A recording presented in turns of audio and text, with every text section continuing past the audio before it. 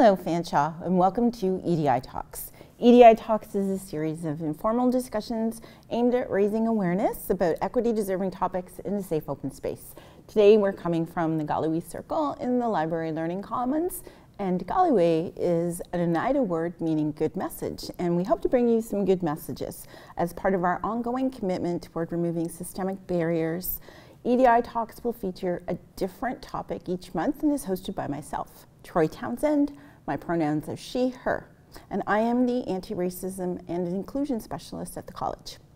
This month, December 3rd, is recognized as the International Day of Persons with Disabilities. And it's kind of a treat for me today to introduce our guest. It's Joseph Pazzano, the Director of Equity, Diversity, and Inclusion at Fanshawe. He happens to also be my boss, and someone I admire a lot. I have a lot of respect for him, and welcome, Joseph.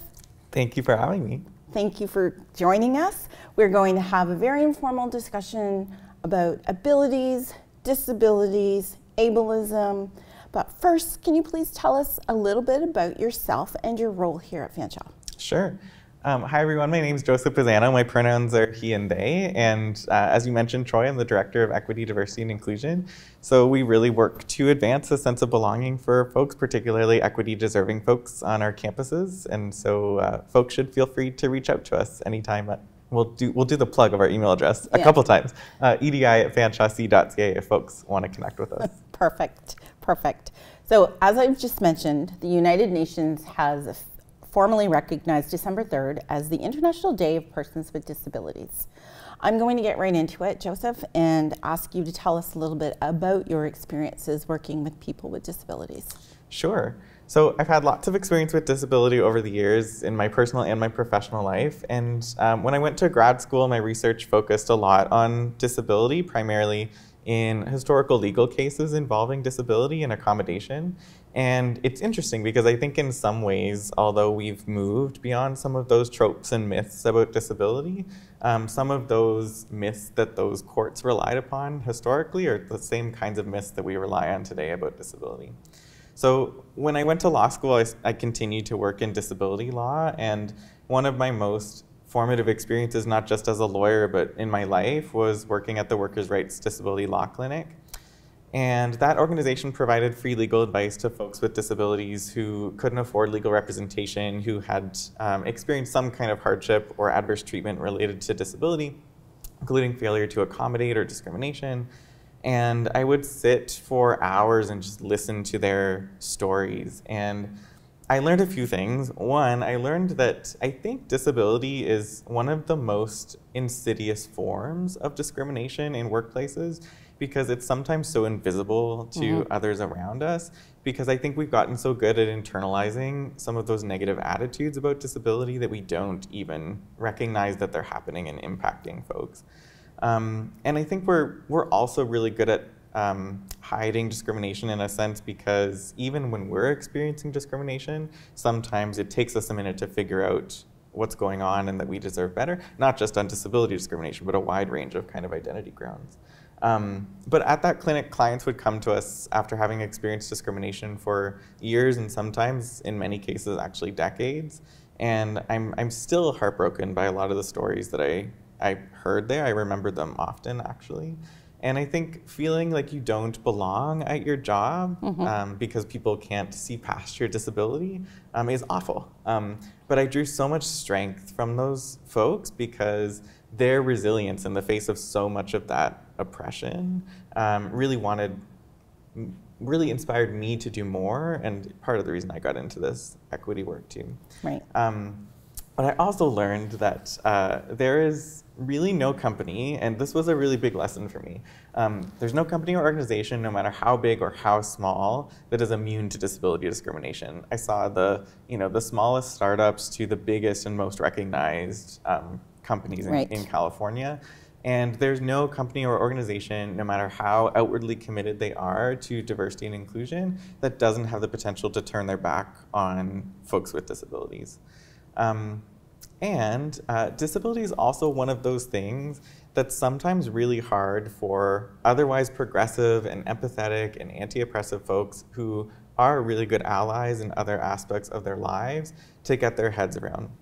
And one of the best stories I have about that is when I started doing equity work, I started doing workshops for folks, particularly around hiring. And one of the things I talked to folks about was how leaves, medical leaves, stress leaves, et cetera, get held against folks in the hiring process if they see a gap in a resume, for example. And so I started to pose the question to folks in those workshops. Let's say you have two candidates, one who's the most qualified person in the world, maybe they even have a Nobel Prize, but they disclose to you that they have a number of mental health identifications and that every few years they need to take leaves in order to take care of themselves. So that's candidate A. Or you have candidate B, who's kind of an average candidate, they're fine, but they don't have any disabilities, they've disclosed that. And so what do you do? And the answer that I was expecting from folks was to start a conversation about how disability doesn't compromise excellence. Of course, we would go for the Nobel Prize winning candidate. And almost in every case, in every workshop I did, I would get the response back, well, I don't think we could ever manage the person who gets multiple leaves. So I think we'd have to go with the other candidate. And it was really kind of eye-opening for me because it's interesting that folks who are really deeply committed to equity, or say they're deeply committed to equity, still have kind of these negative assumptions about so folks with disabilities. And it's also really interesting because you create like the perfect fictional candidate, right? Like the candidate with the Nobel Prize, and you still get the response back about the disability being the thing that makes that candidate weak or even unhireable in some people's viewpoint. Absolutely. No company is immune to this. Like, this is an area that's overlooked. And I know you and I have had discussions about visible barriers and invisible barriers and what people are facing. Okay, so we've already started talking about disabilities, but maybe we can step back and put a little definition of disability on the table. Would you be able to do that? Yeah, sure. So let me first start out by saying that for as many people as there are with disabilities, there are as many definitions or experiences or perceptions of what disability is. So to a large extent, I think it's up to each person to determine how much that label applies to them or whether that label applies to them, even with two folks with the exact same condition or identification. Some folks might use the label of disability and other folks might not use that label. So one example, there's lots of folks in the disability community who would use person-first language, so person with a disability. But there's also lots of folks who wouldn't use person-first language and actually would want to own that label of disability and say, I'm a disabled person, this is my disability. So some folks speak in terms of diversity of abilities instead, like neurodiversity I think is one of those terms that speaks to diversity of ability. And then there are some terms that have been reclaimed by folks with disabilities too, that if an able-bodied person or an able-minded person said that particular term, it would be considered derogatory. But for folks in the disability community, some have reclaimed those terms. So to me, disability means a lot of things. It's physical disabilities, mental or intellectual identifications, learning disabilities. Again, some folks who we would put traditionally under that label of learning disability might not hold that label themselves. But it's physical, sensory, psychiatric, cognitive, chronic, present and past conditions. Again, it's that personal component of whether you feel like you identify with that label. And disability could be temporary. So if some folks might have been following the Senate race in Pennsylvania recently, where the candidate, John Fetterman, recently had a stroke. And so he was using some accommodation technology during his interviews to process what folks were saying, because he was still regaining that ability to kind of understand what folks were saying. And it was really interesting to see how that was covered. But that's an example of a temporary, or at least we think temporary, disability and a temporary accommodation. And that might not be temporary for someone else, right? And then the last thing I would say is that we should also talk about disability in terms of a social model of disability. So the medical model of disability would look at someone's quote-unquote impairment or condition and look at that as the lens through which we should look at disability. And the social model of disability says, well, how is society disabling folks? So the example I use with my students is to talk about someone who uses a wheelchair, comes up to a building, it doesn't have a ramp. Well, the medical model of disability would say it's the person's quote unquote physical impairment that's preventing them from getting into the building. The social model of disability would say, well, it's the societal choice not to have the ramp at that particular building. So the social model is really important. And then I said the last thing, but I have one more thing. That's okay. So it's also important for us to think about disability from an intersectional lens. So thinking about disability intersecting with race or gender studies or sexuality. One example, women of color have combated hypersexualization, but we often desexualize folks with disabilities and think that they have no sexual interest. But both of those categories of identity, so folks of color and also folks with disabilities, are targeted more by sexual violence. So we would think about why we have different mythologies about intersections of sexuality with race and disability, but we still get some of those same outcomes. So that's a long answer to your question about what disability is. That's a great answer. And that last part that you mentioned is very interesting. I didn't think of that. I didn't know that. So some of the other things that you spoke to, I do agree with. As you know, I have a history here at the college working with students with disabilities. I've been supporting students with disabilities as an academic advisor in my role in the Chess Center since about 2005, I would say. So it's a lot of my work, and I've seen some of the cases that you've spoken about. I've seen it all, and there's temporary, there's visible, there's invisible barriers, and one particular point that you made, I totally agree with. A lot of times there's students that have learned to live with their disabilities and cope, and they're quite competent and very confident with how they manage and navigate their life and through the buildings, but the barriers they face are with the infrastructure, not their own barriers. It's not because of their disability, it's because of the way they're treated or systemic barriers or, like I said, facilities. So I have seen that happen, and that's what we have to get over, and that's what we have to work towards, is removing some of those systemic barriers that are preventing people from living their full, authentic lives. Yeah. Totally agree. 100%. And Troy's being humble. Troy has done phenomenal work in the community around disability too, so you're a tremendous disability advocate. Thank you. Now, this leads us right into the next question. This is perfect. So can you explain for us the concept of ableism? Yeah, so I'm trying to talk more about systems of oppression to get folks to understand what we're talking about when we say systems of oppression. And ableism is a system of oppression, just like racism, homophobia, transphobia, misogyny, toxic masculinity, all of those things are systems of oppression. And they operate to oppress folks based on their identity. So I have a great definition from Talia Lewis, and TL says, ableism is a system that places value on people's bodies and minds based on societally constructed ideas of normalcy, intelligence, excellence, and productivity. These constructed ideas are deeply rooted in anti-Blackness, eugenics, colonialism, and capitalism. This form of systemic oppression leads to people and society determining who is valuable and worthy based on a person's experience and/or their ability to satisfactorily produce, excel, and behave. So I love that definition from TL. Mm-hmm. So what are some examples? There's so many examples of ableism. So either minimizing disability, like just get over it. That's ableism, but so is hyper-focusing on disability. So, oh my goodness, that must be such a struggle for you. Thinking a student who's accommodated is less academically inclined, thinking that a student with a disability can't go on to higher education, not thinking proactively about disability and making decisions with disability in mind.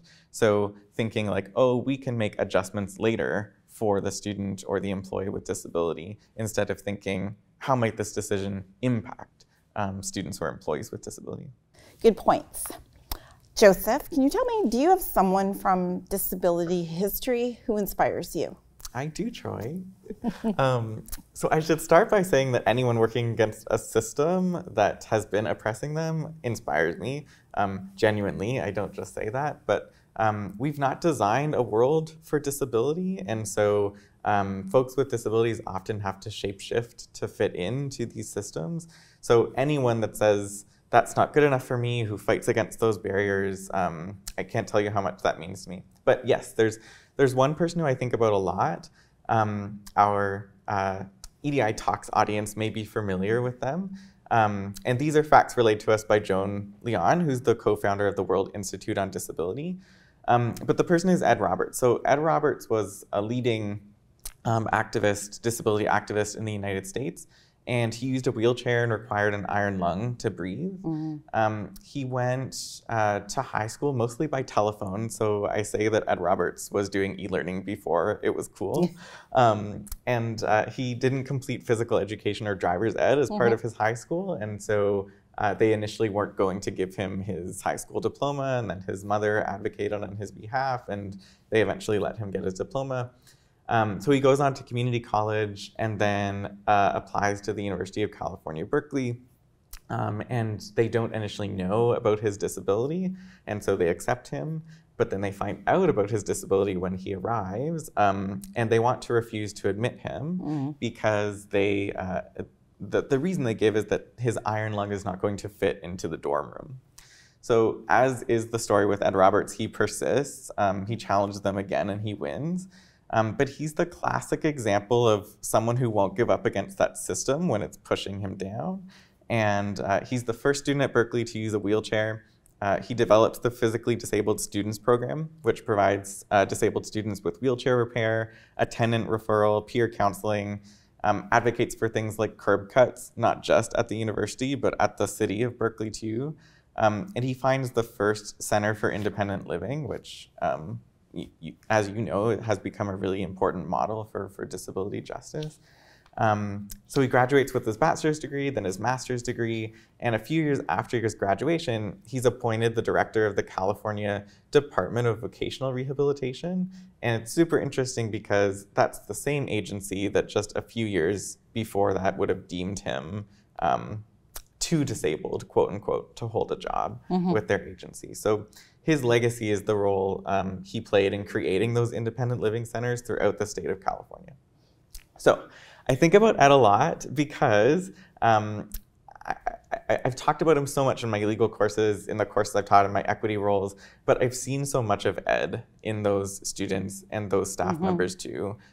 They too meet systems that aren't built for them and push up against them. And so my lesson from his story is that it really truly is inspiring.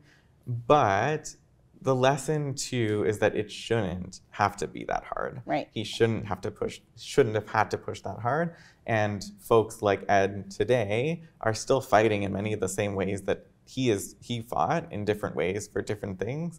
And they shouldn't have to fight that hard like Ed fought. So that's my lesson from him. Thank you for sharing that story with us. Did you meet him? Did you know him when you were there? No. He was in the that was the 60s and 70s. Okay. Yeah. So it's people like that with their tenacity and persistence who are the pioneers for others. And I think of Stephen Hawking too as a prime example when you talk about a Nobel Prize winner, but not being hired by the company for the role. But that's an extreme example. But those are the people that have pioneered the way for others to come after them. And we have some resources, which I'll speak to in a few minutes here at the college for folks that may need some services. Yeah. They did name a center after Ed Roberts at Berkeley, and that's where they held a clinic. Okay. So that has some nice connections. Exactly. Exactly. Good. Thank you for sharing his story with us. So the official UNESCO website states that 2022 International Day for People with Disabilities theme is Transformative Solutions for Inclusive Development, the role of innovation in fueling an accessible and equitable world. That's quite a lengthy theme, but I'm wondering if you can break it down for us and perhaps share your thoughts how Fanshawe can approach future innovations. And we're building Innovation Village over here. So how can we look at our campus facilities and resources with a more inclusive lens towards AODA compatibility and compliance? Sure. So I'll talk about a book first. So there's a fantastic book by Jay Dolmaj. It's called Academic Ableism, Disability in Higher Education. And in it, he summarizes a bunch of research about the barriers that students with disabilities in Canada are facing. And he finds a few really interesting things. So one, disabled students have up to 60% more debt by the time they graduate than able-bodied or able-minded students. Graduation rates, retention rates are quite a bit lower for students with disabilities. He also talks about the limit of accommodation. So accommodation is essential, but there's also limits to it. So he notes that 1 in 7 Canadians have a disability, but only 2% of Canadian students actually seek accommodations. And he cites a study indicating that, amazingly, 8% of Canadian colleges and universities have in some years reported having 0 students with disabilities at their campuses. So he reasons that there are about 100,000 to 200,000 students each year in Canada who need accommodations but don't seek them. So if we think about how we have about 2.1 million post-secondary students across Canada, that's a big number to have 100,000 to 200,000 of those students unaccommodated. He cites one of the barriers to seeking accommodations are peer attitudes and faculty attitudes, that a common narrative is that accommodation is a leg up or an unfair advantage, and students have certainly heard that, I think. So that's a long intro to your question. What can we do to approach disability justice on our campuses? So I have 5 tips for you. Okay. So one, we can listen to folks with disabilities and hear their stories. I think this really goes back to the Ed Roberts story. Ed Roberts appealed and appealed and appealed until someone would listen, and we shouldn't have to make people raise those concerns so many times in order to hear them. Empathy is really key. One of the examples I use in my workshops is the example of the late employee. So what does a disability justice lens say about a late employee? Well, there's lots of disability reasons why someone might be late, right? Disability flares in the morning. Maybe their transit was delayed. They need accessible transit. Maybe someone with OCD or anxiety was caught up with something before they came to work. So what I tend to do is when I find something frustrating, I ask the equity question first, like, is there an equity answer for why this might be happening? And regardless of whether there is an equity issue or a disability issue at play, I don't think you're ever going to go wrong by starting from that place of empathy, like thinking about just putting myself in that person's shoes and thinking about them for a second. And when you do know that a student or an employee needs support from a disability lens, we should really think about how we can support that student and get to a yes on that support. You mentioned the AODA, so number 3, I think compliance is really important, but just disability justice is so much more than that. So the AODA was a really important piece of legislation, but I kind of think we have 2 choices about the AODA. We can comply to the letter of the AODA, or we can comply to the spirit of it. And I think the spirit of it is much broader. So striving to think about how we can integrate disability justice into everything we do, I think is so much more impactful. Number 4, I think that disability is the forgotten part of equity work. We've talked about this before too. Some folks who do equity work haven't focused enough on disability. And sometimes there's an attitude of, well, I just haven't heard very much about disability issues, so we'll get to that when we have the time and the resources. But folks with disabilities have been waiting a long time, and sometimes that silence of not hearing about those issues as much is exhaustion with trying to get those issues heard and not having a response to them. So, and I also think we don't think about ableism in the same way we think about other systems of oppression. So sometimes equity folks are like, oh, we have the person in that other department that makes documents accessible, or, oh, if you need support with mental health, go to counseling services. But we have to think about ableism in the same way we think about homophobia or transphobia or sexism or classism or racism. If we don't root it out of all the things we do on a daily basis, we won't get rid of it. So it's not the cousin that doesn't fit with the other equity issues. Sometimes it's treated like that. It really should sit right alongside of other equity issues. And then the last thing, I'll close on that innovation part of the theme you mentioned. So I think innovative solutions for folks with disabilities are often innovative solutions for everyone. One of the best examples I think of this is hybrid or remote work. So I worked with so many folks before COVID who could so have used that as an accommodation, either as a caregiver or to manage a disability. Just having a day or two at home in that more comfortable environment, sometimes for folks with disabilities, is really helpful. And so many times the response back would be that that accommodation wasn't possible, it wasn't reasonable, we could never achieve it. Yes. And then all of a sudden overnight, all of us were thrown into hybrid or remote work, right? So, and now we're having that conversation about what the benefits of hybrid work look like for folks. And so I think innovating to accommodate folks with disabilities is also innovation for everyone in some ways. Yeah, absolutely. You touched on a couple of really great points, and I know, like you said, you and I have had these discussions before relating to diversity is so much more about race or gender or sexual orientation, but there's invisible barriers there as well. So people, you never know what somebody's going through. You never know how someone is starting their day. I like those points. I was also thinking about in relation to international students, and our international population here on campus is growing.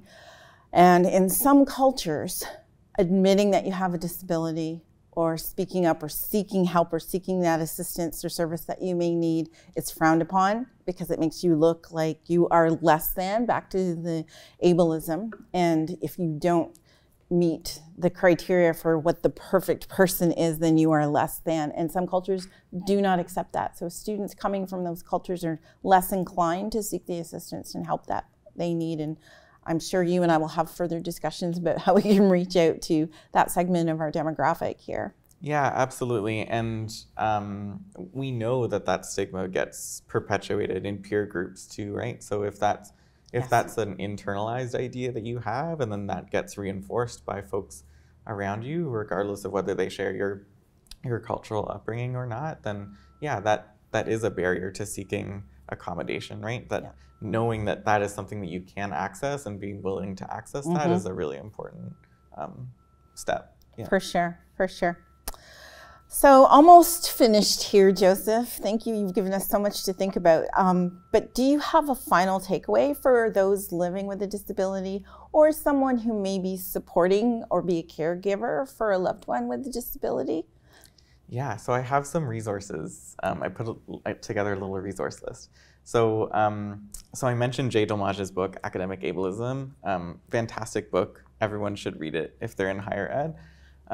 I also recommend literally anything from Dr. Sami Schalk, spelt S-C-H-A-L-K. Follow her on Twitter. She's amazing. Read her books. Her second book is called Black Disability Politics, and it looks at how Black cultural workers have engaged disability as a political issue differently than the white-dominated disability rights movement. So it gets at that intersectional question that we were talking about. But any of her work is fantastic. And then there's a great podcast, so it's called the Disability Visibility Project, hosted by Alice Wong. She does lots of different interviews about disability identity, particularly, again, at the intersections of disability and race and gender and sexual identity. So those are fantastic starting points for folks that want to learn more. Great. Thank you for those resources. We'll put them up on the screen for folks. Perfect. And that wraps up our conversation today. Like I said, you've given us a lot to think about, and I really appreciate you taking the time. I know how busy your schedule is, so thank you for chatting with us today. Thank you for having me. I'm thrilled to come back anytime to your what we're calling edits, EDI Talks. Our EDI Talks. So I would once again like to thank Joseph very much for being the guest today. And if any viewers have thoughts or any information or questions that you'd like to share, please reach out to us. Our email is edi@fanshawe.ca, and it's on the screen. I just want to mention some resources that we have on campus. We have an accessibility services area that you can access, students can access through Counseling and Student Life. We do have an accessibility lab for students that has accommodated software on it. We also have a testing center that students can seek extra time or extra accommodations. There's hardware and software in there. There's voice to text readers. So you have to go through the Counseling and Student Life office to have an appointment and get assessed for your needs. I'm trying to remember the phone number. I believe is 519-452, and it was 4282, but I think they've added a 14282 is the new number now. So that's it for today. Join us for January's EDI Talks when we will discuss Chinese New Year. And on behalf of Joseph and myself, take care of yourselves and each other.